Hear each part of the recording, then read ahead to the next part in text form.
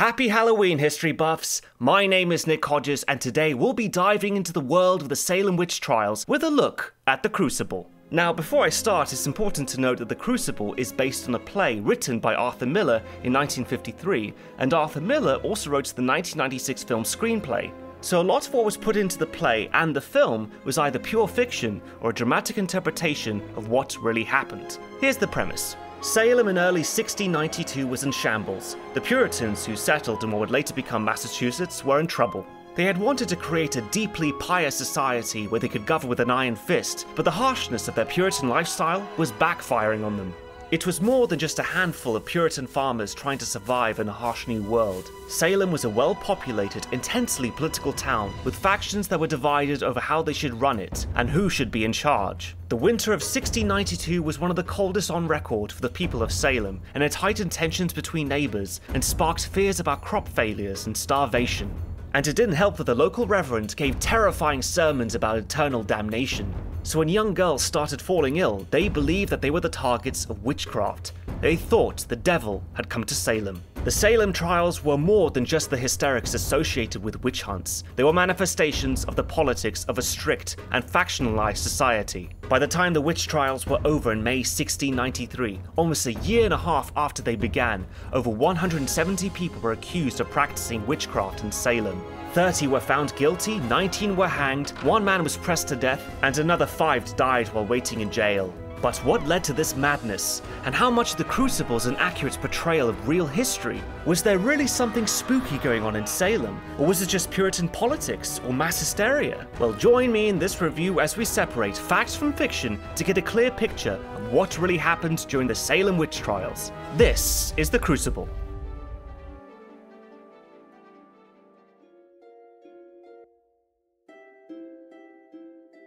Now, before we dive into the witch trials, we need to get a better sense of who the Puritans were and why they ended up in New England.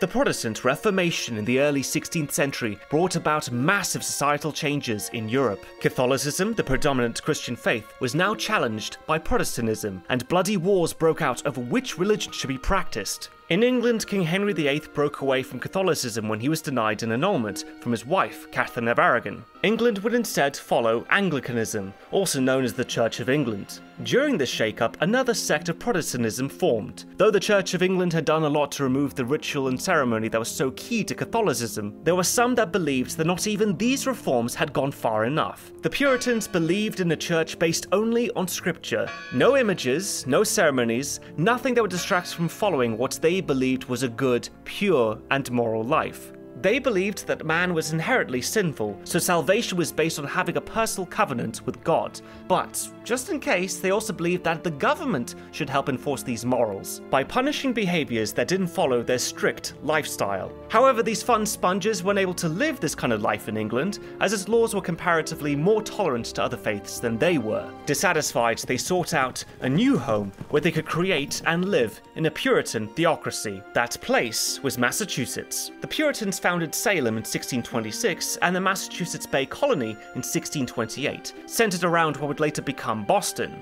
From there, Puritan settlements started to spread throughout New England, but only 66 years after it was founded, Salem would conduct its now infamous witch hunts. But before I continue further, I'd like to thank our sponsor for today's episode, CuriosityStream. It's a subscription streaming service that has nothing on it but thousands of hours of high-quality documentaries, much of it original content that you can't find anywhere else. There's something for everyone, from science, music, nature, art, even history. One of my personal favorites are the Apocalypse series covering the First and Second World Wars. Aside from using rare and colorized archival footage, they also cover the battles, their technologies, and the human cost of each conflict with gripping storytelling, narrated by the personal testimonies of the civilians and soldiers who witnessed these turbulent times with their own eyes. With new content being released on CuriosityStream each week, all of this and more is available, even if you're on a tight budget. However, if you click on the link in the description box below and type in the promo code BUFFS, you'll be able to save 25% off your annual plan today. And with that, let's get back to the review.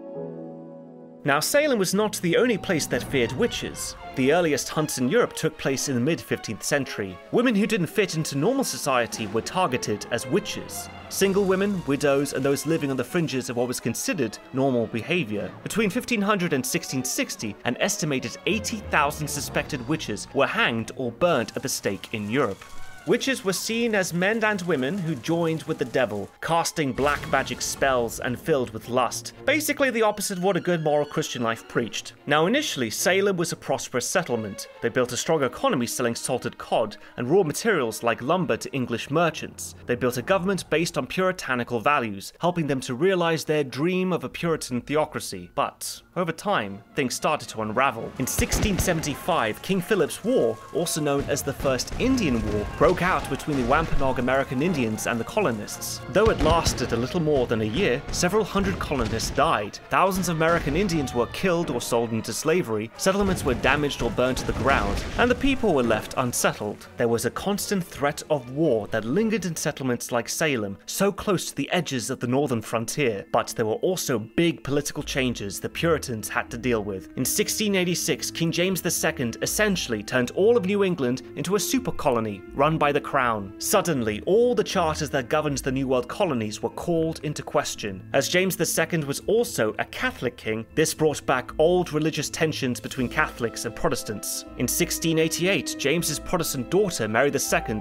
and her husband William of Orange took control of England during the Glorious Revolution. And though it was a victory for Protestantism in England, it meant changes for the New World colonies. All of the governors and political structures were replaced. All of this political instability made it difficult for New World colonies to govern properly. At the same time the Glorious Revolution was going on in England, King William's War, or the Second Indian War, was happening in the New World colonies. It was a fight over land between the French and English and their respective American Indian allies. That conflict lasted through the years of the Salem witch trials and ended in 1697. And as if the constant threat of war and political uncertainty wasn't enough stress, things more locally in Salem weren't going well either. Factionalism was breaking the town apart. Literally, Salem was divided in two: Salem Town, which was close to the coast and focused primarily on merchant trading, and Salem Village, today's Danvers, which was slightly more inland and focused on farming. The two fought often about nearly everything, like who should be Salem's minister. They went through ministers quickly, and Salem became notorious for being a difficult place to preach. It was often the Salem townies, the coastal elite,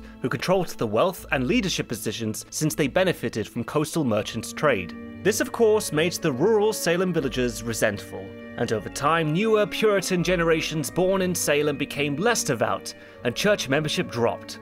Some, like the more inland Salem villagers, saw the increased wealth from merchant trading as evidence of straying further away from their puritanical beliefs. For them, all the things that were going wrong, wars with the indigenous, cold winters, and the political changes in England, were just proof that God was angry with them for not being as devout as they once were. Salem had become a hotbed of tensions. Older generations of Puritans were upset that newer ones weren't as zealous in their faith. Factions over the future of Salem were pitting neighbor against neighbor, and they argued constantly. Then, in 1689, a new minister was brought into Salem, Reverend Samuel Parris. He was a Harvard-trained theologian, though he didn't graduate, and had experience working on his father's sugar plantation in Barbados. When the plantation was destroyed in a hurricane, Parris decided to put his ministerial training into practice and moved to Boston. Though Salem had a bad reputation for going through ministers quickly, Parris saw an opportunity. He was adamant that he could bring Salem back to the puritanical values on which it was founded. His approach was to use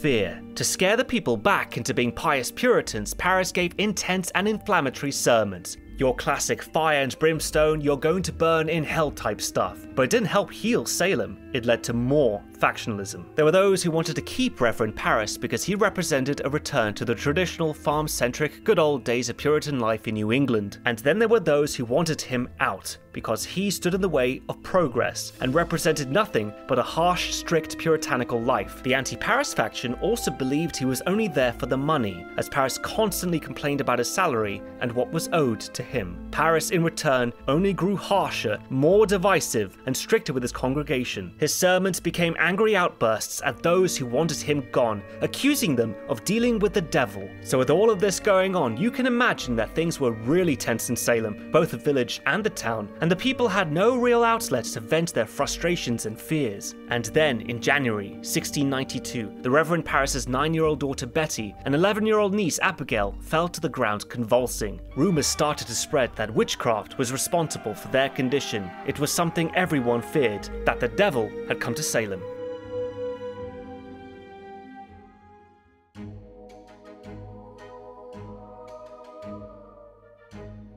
So this is where the movie begins. It starts with the girls of Salem running into the woods in the middle of the night to meet with Tituba, Reverend Parris's slave. The girls dance around, casting small objects like flowers and frogs into a pot, and ask Tituba to cast love spells on various boys in town. Now, Tituba in both the film and in real life was an important figure in the witch trials because she was the first to admit to practicing witchcraft, but unfortunately we don't have records of Tituba before or after her time in Salem, so we don't know much about her. But over the years, historians and writers have made a lot of assumptions about her because she was a slave from Barbados, where Reverend Parris worked at his father's sugar plantation before taking the job in Salem. So in many interpretations of the witch trials in both print and film, Tituba is portrayed as a black Barbadian woman, a clear outsider in Salem. This helps support the narrative so often found in tales of witch hunts that the outsiders are targeted and accused of being witches because they are different. A slave woman from Barbados clearly stands out from the Puritans and would therefore be an easy target.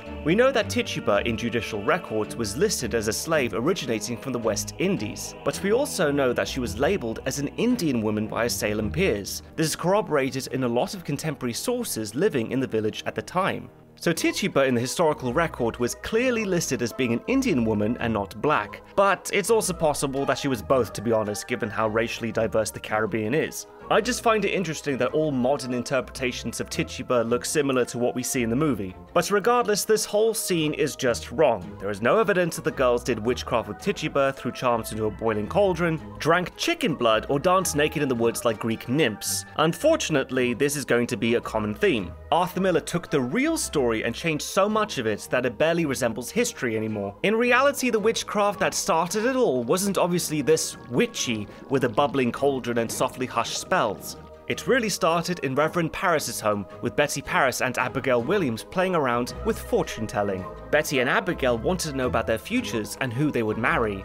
They did a technique called the Venus glass, where they filled a glass of water, grabbed an egg, and separated it over the cup. The idea was to watch the egg whites pool in the water. They would curl and swirl around, and whatever shape they took would tell them of their future. The girls reportedly saw the egg whites take the shape of a coffin. They freaked out, and then their symptoms began. Now, in the film and play, Abigail's portrayed completely differently than her real-life counterpart. In real life, Abigail was an 11-year-old child and was afflicted in the same way as her cousin Betty, but in the movie she's a 17-year-old teenager clearly in love with a married farmer named John Proctor. Let's just get this one out of the way early, shall we? Abigail Williams had no relationship with John Proctor, at all, in any way. She was never a servant in their house, she wasn't in love with him, and they certainly didn't sleep together. Remember, she was 11. Abigail Williams was one of the girls who initially accused John Proctor of witchcraft, but she wasn't the only one. So the entire premise of this movie, that Abigail Williams started this whole mess because she wanted to get back with John Proctor, is just inaccurate.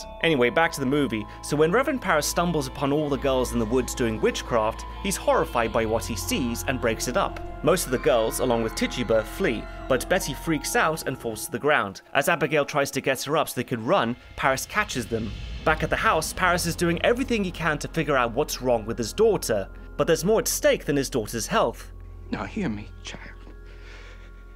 You must know that there is a faction in this church sworn to drive me from my pulpit. I know that, sir. And they will destroy me now if my own house turns out to be the center of some obscene practice. And this is where the movie, in my opinion, gets it right. Though it purposefully changed the story to center around a dramatic love affair gone wrong, Arthur Miller did a really good job in accurately portraying the factionalism that was splitting this community apart. Parris, who's supposed to be bringing strict puritanical values back to Salem, is in reality driving a wedge between his congregation. And to have witchcraft show up in his own house, that would undermine everything he's been working towards. His motivations throughout the film, and indeed in real life, operate on that fear. So Paris confronts Abigail about what he saw in the woods, and initially she just admits that they were dancing, nothing more. No mention of the very taboo stuff like drinking the blood of chickens. But Paris doesn't believe her and slaps her, violently. And this is another theme that's important to understand when considering what went wrong in Salem. The Puritans, though they professed to lead moral, pious lives, were intensely patriarchal. Young girls like Abigail were to be seen and not heard. While life for all Puritans was hard, it was arguably much harder for the women who were socially inferior to their male counterparts. Throughout the movie, we see girls being slapped around or beaten into submission in an effort to control them. And part of the reason why the girls took the witch trials accusation so far was that throughout the trials, they had a measure of control over their lives and how they were seen by their neighbors. Suddenly, when they were pointing out witches in Salem, they had power and they relished it. The witch trials offered the girls a break from the strict gender and societal roles imposed on them. So in the next scene, the other girls who are dancing in the forest come to check on Betty, and it's here that Abigail establishes an early dominance over the rest. All of you. We danced. That is all. And mark this. Let anyone breathe a word or the edge of a word about the other things. And I will come to you in the black of some terrible night, and I will bring with me a pointy reckoning that will shudder you. And you know I can do it. I saw Indians smash my dear parents' head on the pillow next to mine, and I have seen some reddish work done at night.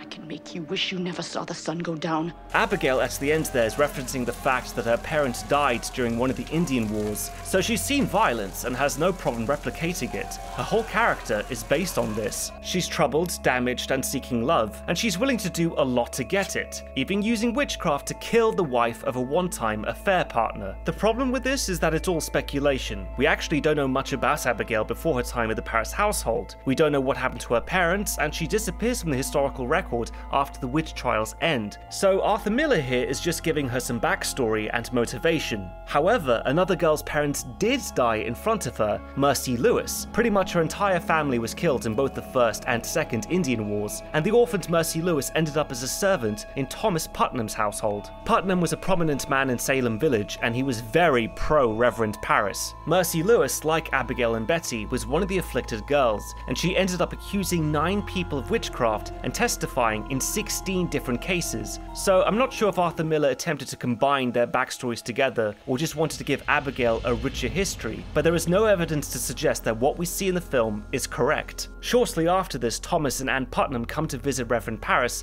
to see what's happening with the girls, because their daughter, Ruth, is also afflicted, and once again, there are lots of inaccuracies here. First of all, the Putnams didn't have a daughter named Ruth. The girl in the movie is supposed to be Anne Putnam Jr. She had the same name as her mother. I imagine Arthur Miller changed this to make it less complicated. Having 2 characters who are essential to the story with the same name would be confusing for an audience, so he just changed Anne Jr.'s name to Ruth. And second, the film shows us an unstable Anne Putnam because she's apparently lost so many of her babies. Goody Anne, we can only go to God for the cause of that. God!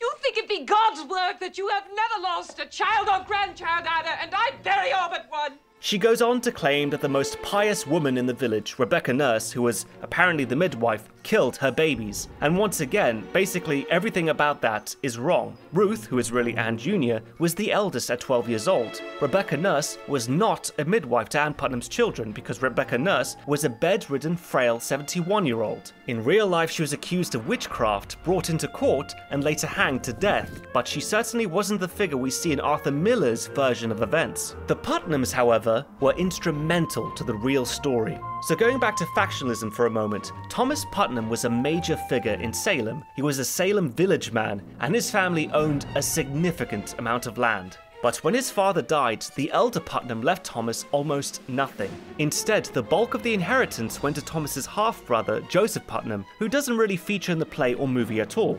This, unfortunately, fueled a lot of tension between the 2 sides of the family, the Putnams of Salem Village and the Porter family, which is the family Joseph Putnam married into. and later Thomas Putnam would go on to accuse a lot of porters of witchcraft. In total, Thomas Putnam is responsible for accusing 43 people, and his daughter Anne Jr. accused 62 people. But why would Thomas Putnam and his family make so many accusations? Arthur Miller certainly didn't miss the chance to include this in his play.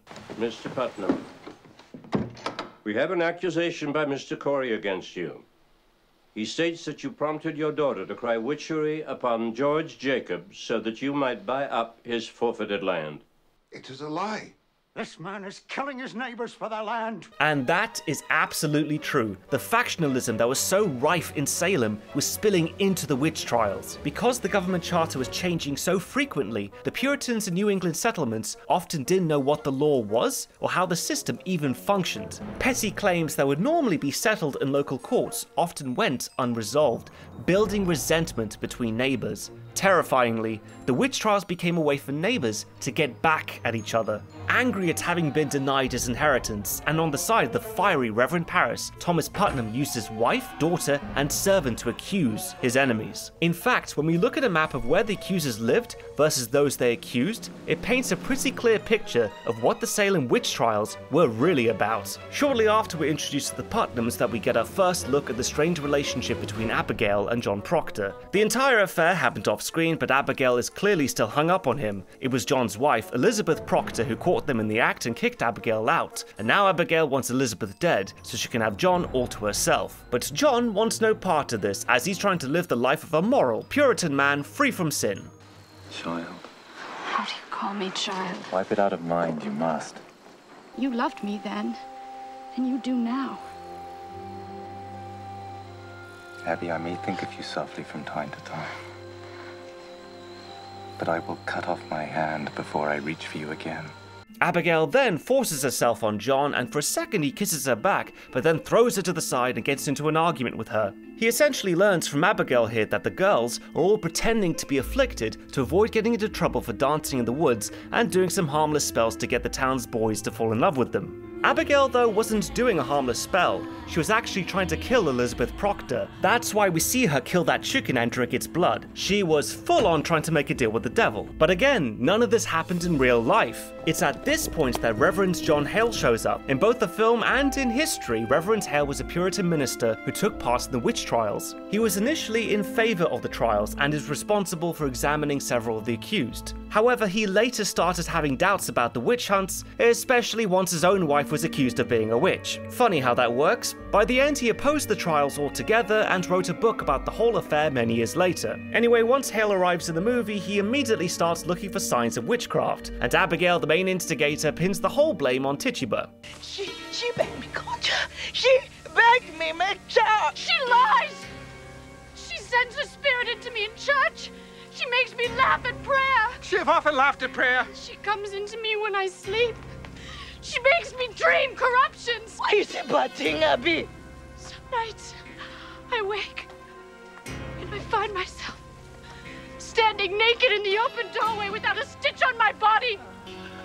And she makes me do that, singing her damn Barbados song, tempting me. Now, in real life, as you could probably guess by now, this is not how it happened. Remember that the real start to all this was when Betty and Abigail started showing signs of possession in January 1692 after a fortune-telling session. In February, Paris started to suspect witchcraft, and Tituba became an easy target because she is a woman on the margins of Puritan society. And it didn't help that another villager, Mary Sibley, asked Tituba to perform a spell to find out if there were witches in Salem. In real life, Mary Sibley asked Tituba to bake a cake using the urine of the afflicted girls Betty and Abigail. Then Tituba was told to feed the cake to the Sibley family dog. This was known as a witch cake, a form of white magic. The idea was that once the dog ate the magic cake, it would point to who the witch was that was tormenting the girls. Now, there is a fine line here between what is considered white magic, like fortune-telling and baking witch cakes, and black magic, like witchcraft and possession.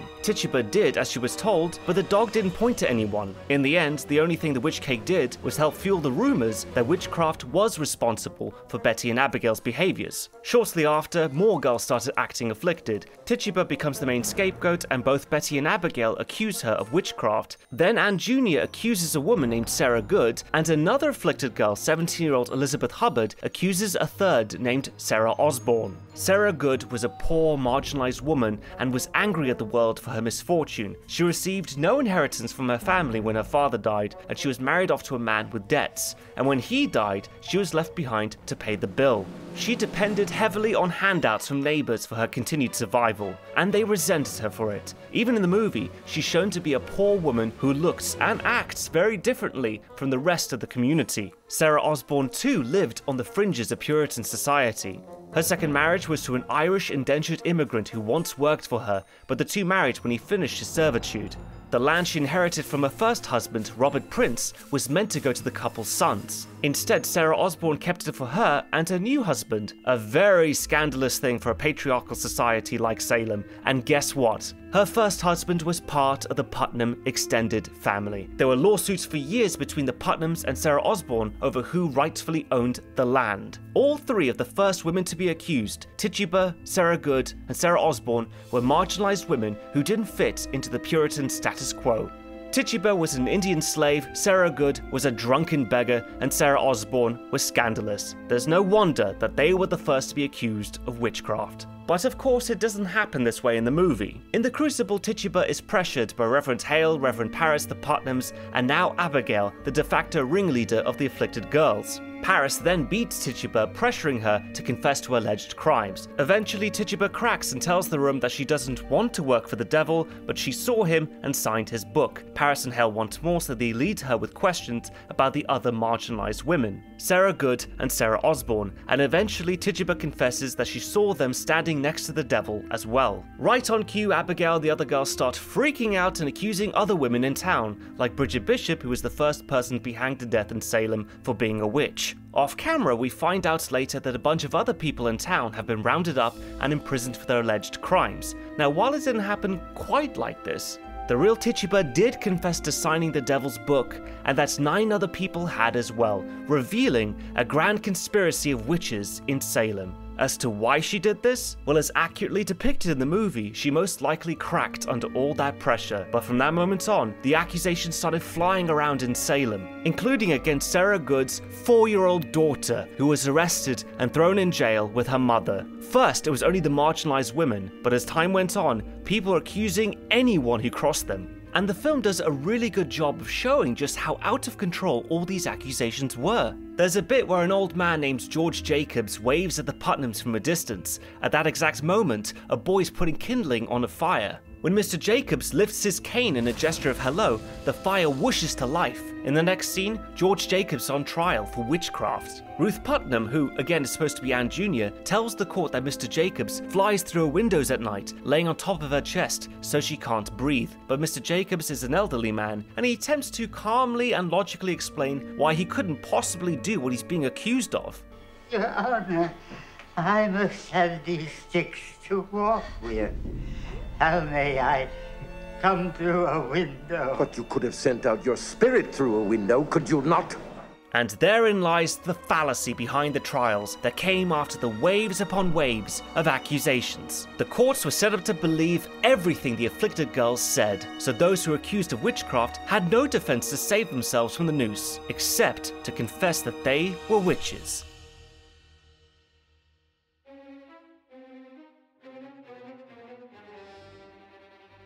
Now, the film doesn't give us any dates, but the play tells us the courts take place in the spring. But there were 2 different hearings happening. First was the court of Oyer and Terminer, and then the trials themselves, which were conducted later in June of 1692. The court of Oyer and Terminer, which means to hear and determine, comes from English law and was used to settle disputes in Salem because of all the political instability. Since William of Orange and Mary II came to power in England during the Glorious Revolution in 1688, there weren't any proper legal or government systems controlling the New World colonies. A man named William Phipps was installed as the Massachusetts governor, but he was too busy dealing with the Indian War to pay attention to these witchcraft accusations coming out of Salem, so he appointed another man to leads the court of Oyer and Terminer, Lieutenant Governor William Stoughton. Now, in the movie, trials happen both on and off screen, and they're so biased in favor of the girls that there's a 100% conviction rate. But when it came to the real trials, how could the courts be so sure these people were guilty? I mean, just because the girls are acting afflicted, screaming, writhing around on the floor, surely there can't possibly be enough evidence to convict someone. Well, if the judges were following English law like they were supposed to, then they would have needed either a confession or 2 witnesses to the same event to convict someone. What they're doing here would have been completely out of bounds back in England. Instead, these judges relied on something else that Arthur Miller hints at, but never properly names, and is crucial to the whole story: the evidence used to convict people of witchcraft in Salem. It was called spectral evidence. Now, spectral evidence was when a witness testified that the accused person's spirit came to them in the night and tormented them. Like Ruth Putnam saying Mr. Jacobs flew through the window and crushed her chest. But how do you even prove something like that? I mean, the afflicted just claimed that another person's spectre was haunting them, and the court believed them. In the movie, a magistrate named Thomas Danforth, who ends up being the main judge, muses on this. Consider now, in an ordinary crime, witnesses are called to prove guilt or innocence, but witchcraft is an invisible crime. Therefore, who may witness it? The witch, of course, and the victim. Now, we cannot expect the witch to accuse herself, can we? Therefore, we may only rely upon her victims, and the children certainly testify. It's important to clarify here, because Arthur Miller conflated the court of Oyer and Terminer with the witch trials, that Danforth was not involved in the earlier hearings. He was only present during the trials that started in June. In fact, Arthur Miller gets this character completely wrong. In real life, Danforth was more critical during the trials. It seems like Miller is combining Danforth's character with the real life William Stoughton, who was put in charge of the Oyer and Terminer hearings. Anyway, there's another thing that Arthur Miller doesn't expand on, which could have made for some really juicy content, and that's the absurdity of the physical evidence they accepted during the hearings. At one point in the movie, we get this line of dialogue. That's a sure sign of witchcraft afloat. No, Mr. Putnam, we must not look to superstition in this. The marks of the devil are as definite as stone. The marks of the devil, exactly. The devil's mark, also known as a witch's teat, was thought to be what was left behind when the witches fed the devil. And this is what was found on the first woman hanged, Bridget Bishop. She was forced to strip in front of 9 women and a surgeon, and they looked for any physical evidence of the devil's mark. And they found one. It was probably just a boil, but when you're adamant about proving the defendant is a witch, and you find a big red bump, that's apparently enough for a conviction. And then you add in some spectral evidence with one of the villagers claiming they saw Bridget's spirit haunting them, and boom, guilty. The physical evidence could also be taken a step further with the touch test. If the afflicted girl touched the witch she claimed was tormenting her and the affliction stopped, then that was proof of witchcraft. As you can see, all this bullshit puts all the power in the hands of the girls. They could easily fake this, and the film does a really good job showing that through Abigail, who wants John Proctor all to herself and is willing to see other people hanged to get what she wants. But just like in real life, not everyone in the movie is so easily convinced that the girls are being truthful. One of the other trial judges, Samuel Sewell, points this out to Danforth.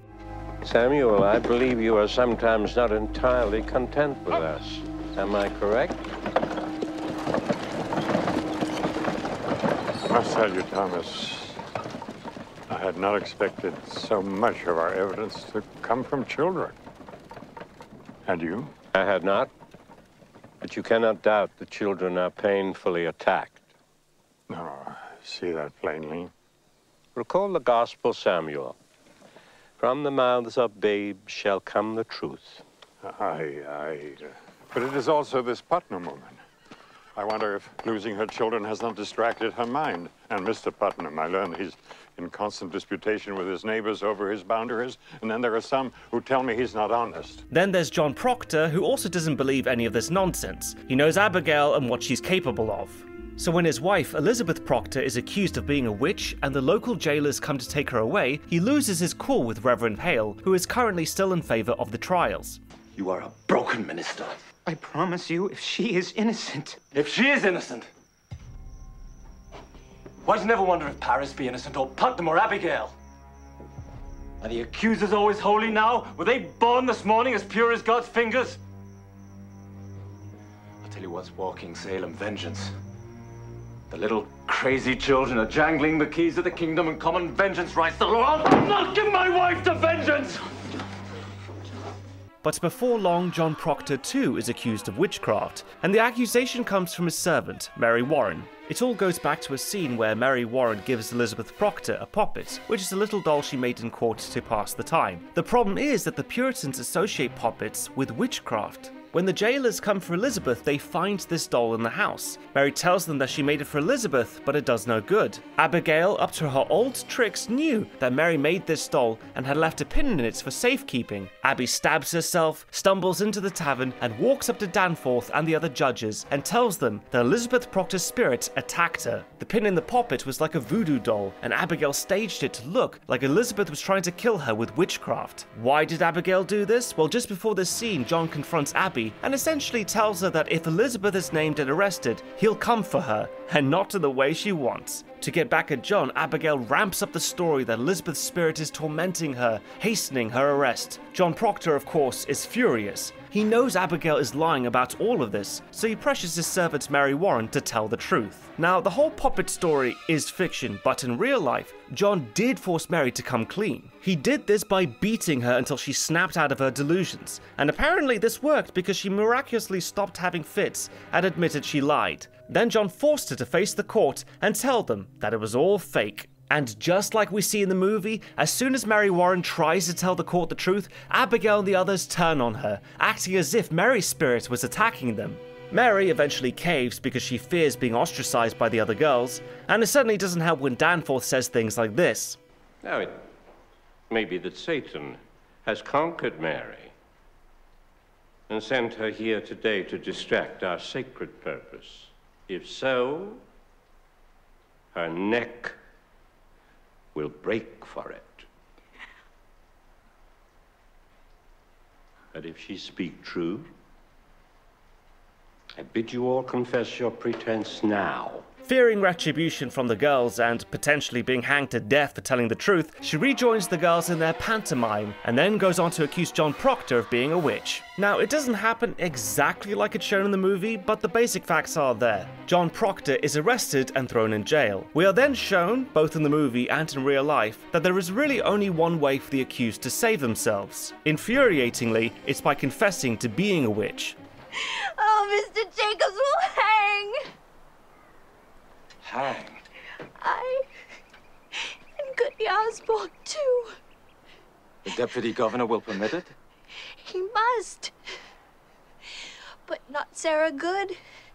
She will only sit in jail some time, for Sarah Good confessed, you see. It really makes no sense. If you maintain your innocence, you'll be hanged as a witch because spectral evidence or some other such bullshit condemns you. But if you confess and say that you're a witch, you won't be hanged. Instead, you'll just sit in jail for a while. The ridiculousn's of all of this reminds me of that scene in Monty Python and the Holy Grail. We have found the witch, may we burn her? Burn her!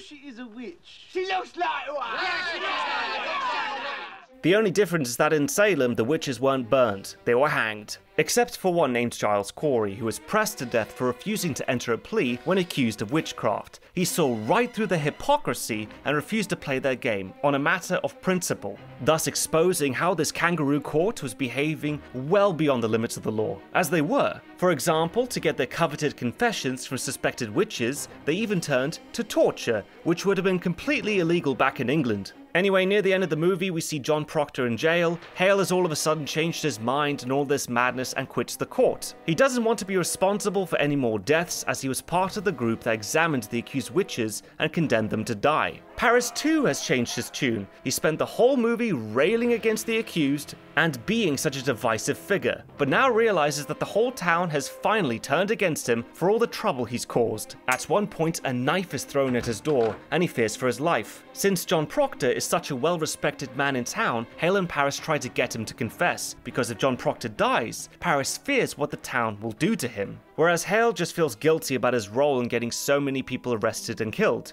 John's wife Elizabeth is even brought in to help convince him as well. The couple reconcile, she forgives him for his adultery, and he forgives himself. They're ready to confess to witchcraft, survive the ordeal, and try to move on with their lives. But then Danforth forces John Proctor to write his name on a pre-written confession, which will then be nailed to the church door. And then we get some absolutely classic Daniel Day-Lewis acting. My name I cannot sign. Why? Do you mean to deny this confession when you are free? I mean to deny nothing. Then explain to me why you will not... Because it is my name! Because I cannot have another in my life! Because I lie and sign myself to lies!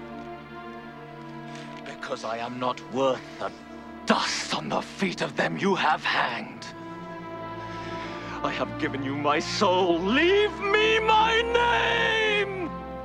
Though he signs the paper, John Proctor rips up the confession, refusing to be a part of the charade any longer. He accepts his fate and decides to be hanged as an innocent man rather than lie to stay alive. He, the pious Rebecca Nurse, and Martha Corey are all brought to the gallows, where they recite the All-Father prayer and are hanged to death. It's a powerful scene, but it's not accurate. The three were not hanged on the same day. Rebecca Nurse was part of the second set of hangings that took place on July 19, 1692. And it's worth mentioning too that it was once Rebecca Nurse was hanged that the community started to shift their opinion on the trials. The first woman to die, Bridget Bishop, fit the bill of your typical witch. She was elderly, poor, difficult, and suspicious of others. But Rebecca Nurse? She was the most free from sin. She was more devout than anyone else in the village, and they all knew it. Want to guess who in real life accused Rebecca Nurse? That's right, the Putnams. Both the elder and younger Anne Putnam accused her of being a witch. So when she was hanged, all of a sudden made clear to everyone in Salem that no one was safe.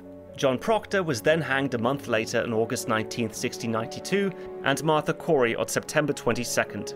When the real Salem witch trials finally did end in mid-1693, it was only after it started to affect the elite, when Governor Phipps's wife was accused. Enough was enough. Phipps came down hard on the trials and the judges who let this lunacy go on for as long as it did. The last hanged witches were part of Martha Corey's group on September 22nd, although a few more died tragically in jail after that. Those who were accused of witchcraft but were either still in jail awaiting their fate or had confessed were released upon payment of a jail fee. How outrageous is that? And that's how the Salem witch trials ended. For an adaptation, The Crucible isn't exactly historically accurate, but Arthur Miller would be the first to admit that. So what was his real objective when writing it? To understand his writing choices, we need to consider the context in which Arthur Miller wrote it. What did the United States look like in 1953? Well, it was at the height of the Red Scare, McCarthyism. The threat of communism from the Soviet Union and China spreading to the US was a very real fear. And Arthur Miller had to live through the worst of the Hollywood blacklists, a time when people in the entertainment industry, writers, movie stars, playwrights, were scrutinized for their political beliefs. And if they were deemed communist or even remotely sympathetic to communism, they would be blacklisted from Hollywood. Their careers would be over. They could be brought before the House Un-American Activities Committee, called HUAC, and investigated. It was hysteria, propelled by a fear of the unknown, groupthink, divisive figures, and false accusations. Many lives were turned upside down. Sound familiar? In an article published in June of 2000 titled, "Are You Now or Were You Ever?", Arthur Miller wrote this: "It would probably have never occurred to me to write a play about the Salem witch trials of 1692 had I not seen some astonishing correspondences with that calamity in the America of the late 40s and early 50s. My basic need was to respond to a phenomenon which, with only small exaggeration, one could say, paralyzed a whole generation. I refer to the anti-communist rage that threatened to reach hysterical proportions, and sometimes did. A similar paralysis descended on Salem. In both places, to keep social unity intact, the authority of leaders had to be hardened, and words of skepticism towards them constricted. Words had gotten fearsome." For those of you history buffs who wanted a historically accurate movie about the Salem witch trials, The Crucible is not it. But what it does get right is authentically portraying that fear of speaking your mind when all those around you have been deluded by a social contagion. To criticize or question it means putting your own life at risk. that fear of watching divisive figures take advantage of the chaos for their own benefit. Instead of a history about how the Puritans tore their own community apart, we get a story of Abigail Williams's vengeance after she was rejected by John Proctor, and how she led a whole gang of girls against the patriarchal systems that oppressed her. In doing so, she destroyed her village and was responsible for the deaths of many innocent people. At the end of the movie, once Salem catches on to what was really happening, Abigail steals her uncle's money and disappears on a boat to Boston, which probably didn't happen in real life, though we don't know what happened to Abigail after this whole ordeal, because she never appears again in any historical record. And finally, one last question remains. Did any of the girls really believe they had been afflicted by witches and evil magic? Well, here's what happened when a few of the girls were taken out of Salem towards the end of the witch trials to see if they could find witches elsewhere.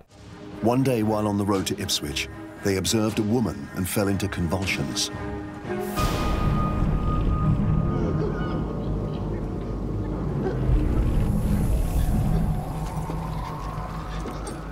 However, instead of turning on the woman, the passers-by merely stared or hurried past.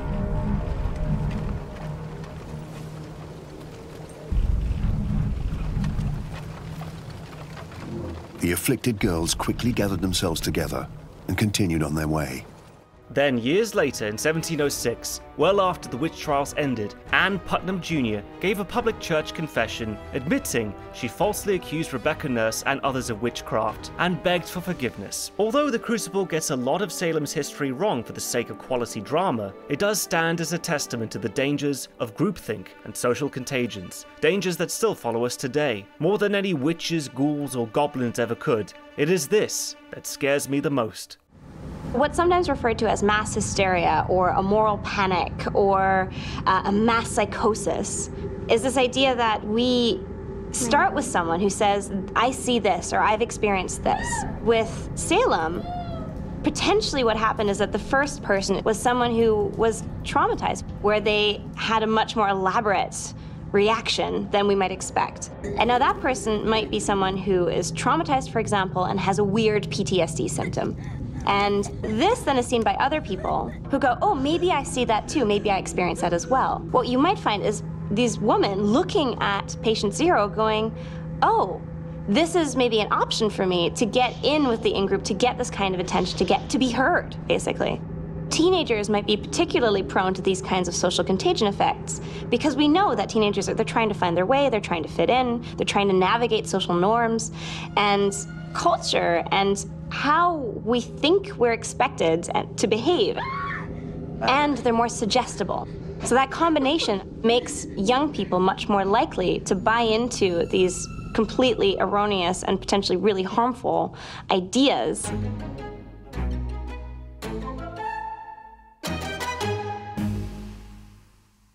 Well, that about wraps it up. My name is Nick Hodges, and thanks for watching History Buffs. And remember, if you like the show, help the channel grow. If you wish to support History Buffs, then you can now do so at Patreon. And as always, let me know in the comments section what you thought about The Crucible. And of course, what historical movie should I review next? In the meantime, check out the History Buffs Twitter and Facebook pages for new updates. Until then, I'll see you next time.